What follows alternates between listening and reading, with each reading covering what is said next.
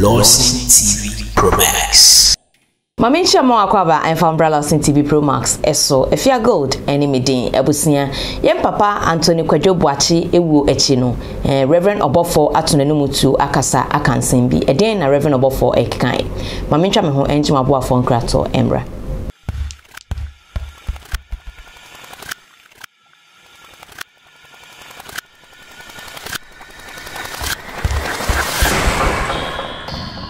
LORDSON TV Pro Max. Meda se abusia so ma me brena me kwatwa me ho jima boafo enkrato ebaye me so se won saka video ya bomoden a ehye ma adofo na omonsa enka bi na omina MT ensema eye Rev Obofour akasa afa eye Rev Anthony Kwadwo Boakye ewu no eho yena enim se eye beye bosome baako ekomienum ni na yenya entiye ene arehosama ebepiemu ewo my Ghana mu efa yen papa Rev Anthony Kwadwo Boakye aye resurrection asafo no ne fapem anase ne titenani ne ode bae anase kofa bae no yena enya entiye se yen papa yi we fra ne ntuma eye ne tintimu anase mpompanyi beka se we hwe enchine egu ana wanka enchine egu ewo bra eye aduane siso a eche se ebe arehosam ewo my Ghana mu efise na oye nipa anase oye nyame nipa bia owo my Ghana mu ha eche se wo hwe eye edom a egu ne na ase anasa safo na congregation a okontro na eche se enye asem ketwa ne nchechre ne nsem kanye ene nafutu a odema Ghana for de na eche se anu odin na anu ohye na wo hwe ne members a na eche se enye members ketwa ne senti ekoba ase papa efra ne ntuma ne tintim no ebe ya rehosem papa ama Ghana for a try jajo na ebeye talk of the town in the sense say yem papa onye ni paketo esofo panyipa ye ka Ghana ha asofo a omo ejidin anase omo je nyamedwuma krojin papa na che say omo de omo nyina ama nyamedwuma so omo je nyame adwuma na untimi yi Rev Anthony Kwadwo Boakye enfimu na ne wo no ebeye Ghana for nyina enwonwa ene ahometi efise na nyina enya ntie say yem papa na onti apo embribi atwam kakra che say ne ho bedodo no kakra na moma ni jesem ni se bosome na senfi kakra chi ni papa esiminya hoden san baya na chese se na ye expect se anka yibe hunu na ente sa de na mumu no na chese nkwa ne hie nti na won kwan mu no na yenda na Ghana fo nyina eda nyame ase ema papa ikra se wetimi enya hoden aba ama na timi asan abeso na safo nim na chese ye no na fofi antwata no adware aba mu na enam so ama papa ede no fensa papa ede to ananam ewon siedo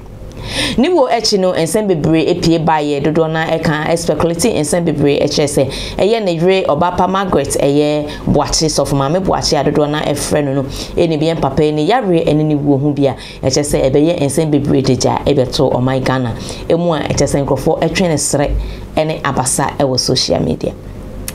and I'm so my before you be deep pay na watchi no nyanentie se ebusia ene adofo ebusia ne asori mpanyifo eto ensa efreye mame Margaret Boakye se anka ombra na nsema epiepiem ewo ne kru yare mu ekosi ni wo echi no na chese omo trash sansem ne nyina out na so pe what mpanyifo ebusia panyini church elders no babontin ebe church mu na chese ye mame sof mame Boakye wentimi anko tie eye ebusia anase mpanyifo enumu asem na kampe se omotena na wato adwen na etimi ehu baby a mame abrewa ebo de hunu no esunsun ede kofaye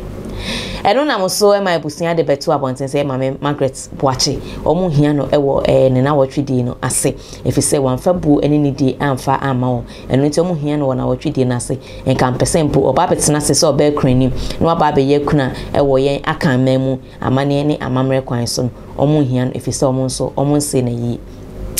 na eno na endra echese yebo moden edebie papa Rev Anthony Kwadwo Boakye ne na wotwidi no ehhehye so ewo resurrection asafomu a ebusia na ekamea yese esewani na ensekatre ensam de ebikoso niamede ebikoso yenko na yenhwe eyedwumedia ekoso yen papa Rev Anthony Kwadwo Boakye na wotwidi na sen ensam bi anase programs no enhehye ya ekokoso hono no yenhwe bi embra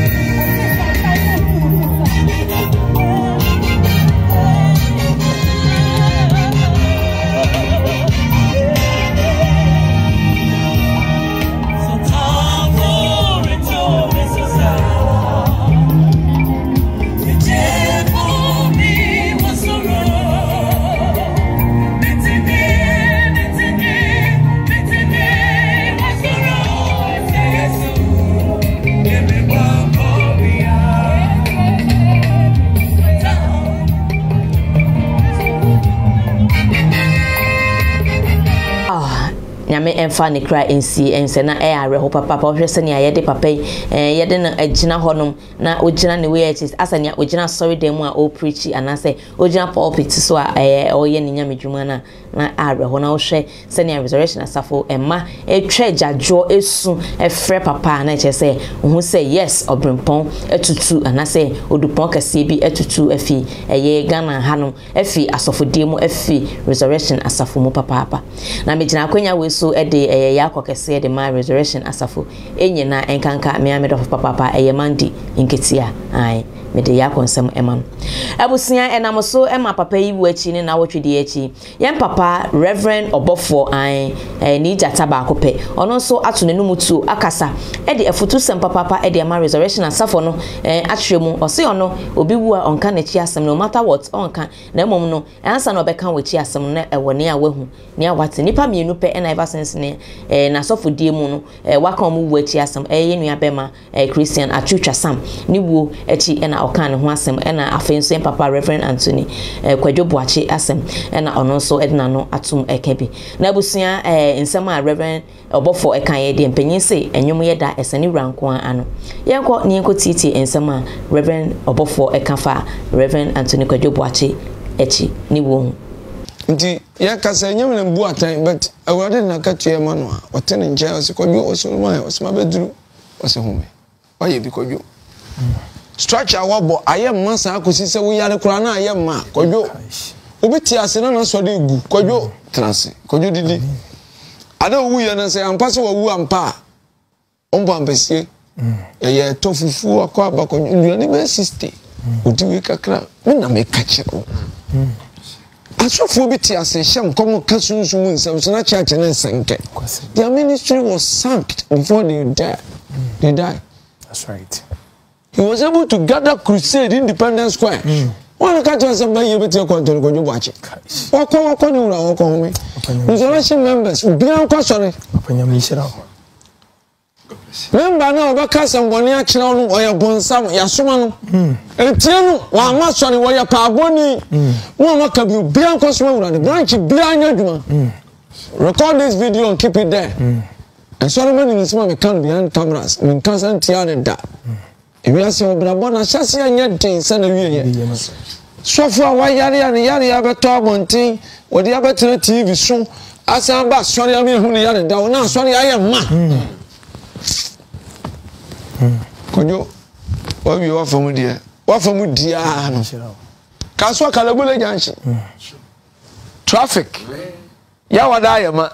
Kwasia Danyas and Katwa. What so far to Kwadwo watching? What for me, dear? I mean, some mama make me. What I jam in the casa. Nipa me no ma am aka o ma chia some Ghana no obobo no. Ani o so for Kwadwo Boakye. Wa wie. Aso 40 aso mu so ne egu mu yiri no ma gia o no boys na da asa akwachiche wo. Ani amane no wa hu ne yare da hom dia ne wa ante. Dia ne yanka. Afi ne ko fa the videos that they are born yare da wo. But o kese na nya adwuma ko antimi amre se tan ase. Ama so na me do ne. President ko COVID, we don't want to His Excellency. So for Kwadwo Boakye so wu ampa de a. Oluma, we wadwuma. Catch Oluma say, me do want me check akra me nya ma na. Me ma susa. No. The lawyer so the communication is bad nice. We a very powerful lawyer. I wish you for nya botre mo bi ampra japade. Ontum wase. Obi asika wase munya botre obi nu ntwu wa na sempa hye so oni mi Elisha ni Elijah nkomo course ansa no bi munya botre asofo mpani asore mpani mfoso munya botre ni sikani bre ene yape ho anya ne dwe mamu for communication bi am babo ntini ko free ka munya nungu asesam no korma no wa ya dwuma sha osofo bekuta domunya bro papa so for Kwadwo Boakye wa yebi omu inu otiase amumo video ni channel so okoso ampa de a wo hwe me yenwe na pese enyumre kwam so maye mpampa de a no wo hye makagum I haven't heard it. No one telling so don't play with this message. The man is a warrior. What are you talking about? What are you saying? apima tete egu me opido tutu ni fa opido apima tutu go opido bi wa fam ko adaruma asofo no ebi ti ase na asore na ehi asofo ayi anoyebo a adaruma CPIC sana asore de bodi ni no wanti CPIC wow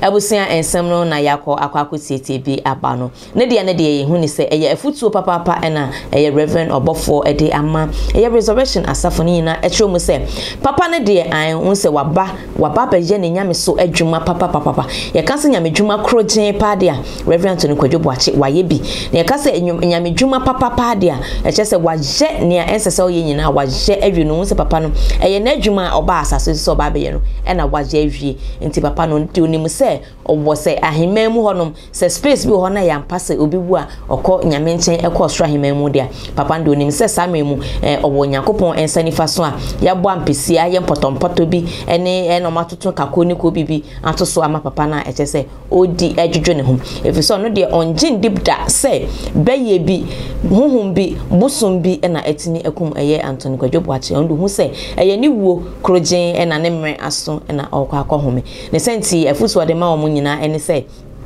omobomonten na obia resurrection asafo ba bia wate ada no onsan enko no nkwa sorry efisa papa no de we sipaf no e de esi foundation no wato esi wo akase omo market no ebe build the church and some build on my life no upon the foundation Rev Anthony Kwadwo Boakye has laid into the end ehun se eye efutu papa na I urge eye resurrection asafo manyina ne se omo kentene omo hu emo bia enka se eye resurrection asafo no ebegu anase mpo no egu because Rev Anthony Kwadwo Boakye eni ho on de oyeni panyakopon fa ne so e de siasafo ne si ho enti no obia empeja ne ntoma mu na onkentene ne ho na onko asori e ma ne hwe nipa e ma nka se papa ni ho enti ekoba ne sa na se ne o de papa no aye nyame e na wo na wo som no ne senti no ekoba ne sa ebetimi ahadwe ama na ye bone e de ama abusia men kasa mamitin me kasa enye tintinti hana me demo esi eye papa Rev Anthony Kwadwo Boakye ne na wotwidi ne ekoso ho ene ensema ye papa Rev Obofour enso ekekan anase ya konsema odema eye resurrection asafo ne afutu a odema won eche mu se asafo ma no empanyifo no so emomonye sikape greedy na mo hwe emonye hwehwani mu na sikasemu nti enkonkoye ensokwa no ma papa no ndwuma pa na obeye no ne doctrine no ne teaching no omo ahwe amana anyekwa empanyifo no omo hwe na omo tutu ne menyina ntisi wogije na omo peja na asafo no ntimi fa ne ntuma efra abusia ha aye LORDSON TV Pro Max meseni dini de ensesa ye enwane afia gold